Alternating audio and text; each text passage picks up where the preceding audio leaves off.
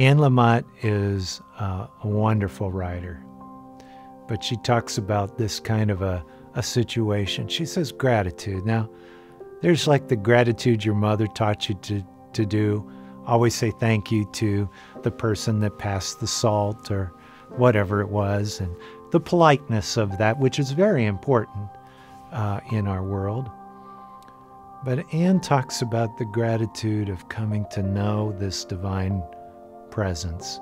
And she says it's a deeper gratitude if you've ever been stuck in things, if you've ever gotten your life so messed up that you needed someone bigger than yourself.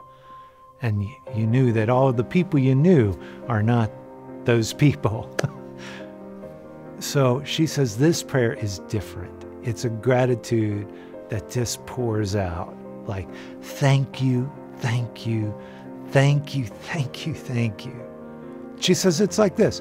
When you ever get pulled over by a police officer, you knew you were driving 10 miles over the speed limit, and then all of a sudden you saw those lights go, whir, whir, whir, whir, and you're pulled over, and the police ask for your driver's license. You give it to him. You try to be polite, keep your hands on the steering wheel.